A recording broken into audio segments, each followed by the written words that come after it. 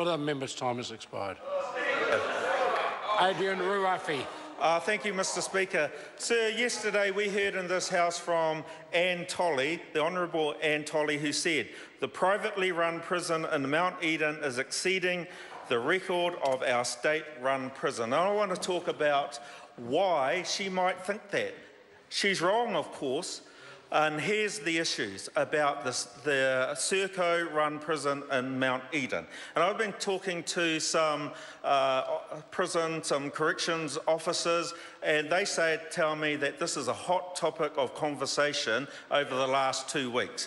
And I want to follow on from my colleague Calvin Davis and reinforce what he has said, but giving information from corrections officers. They tell me that it's an unfair comparison because Serco has the ability to transfer prisoners, inmates, out of Mount Eden for whatever reason they want. So if they have a difficult inmate, all they have to do is transfer that inmate to another prison.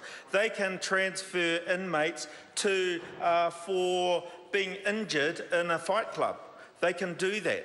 And that presents, when you're giving information that the Minister gave yesterday, an unbalanced view of what's actually happening in the Serco-run prison. Here's some more information. I'm told that the ratio in in low-level security state-run prisons is 1 to 20. In high security, 1 to 15. In the Serco-run prison, it is 1 to 50.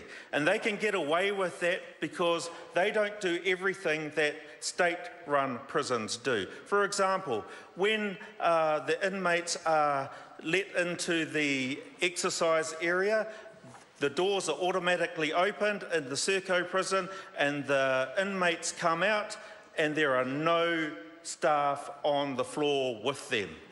And and in state-run prisons, there is a requirement that the officers be in the exercise area. That way, they can see what the inmates are up to. They can monitor what's going on. This is a problem with Serco-run prison in Mount Eden. They are not there to see what's going on. And that's a problem that this government has failed to address.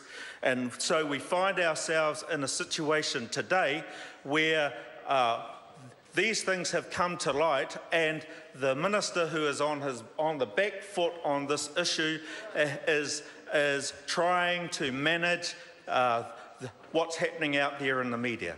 And I say to the members opposite that that's just not good enough for our people that are in those prisons. They deserve better. They do not deserve, as Calvin Davis pointed out, to be dropped over a balcony, unsighted, because the staff are just not in that area for it to be seen by them.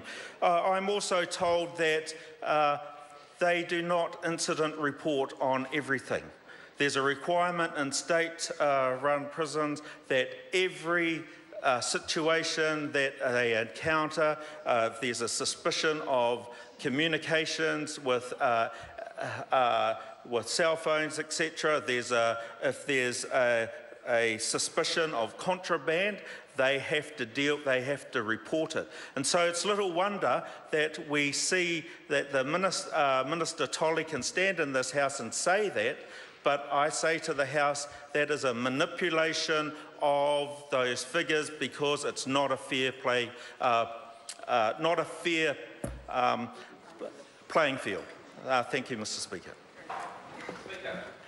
Matt Ducey. Thank you, Mr Speaker.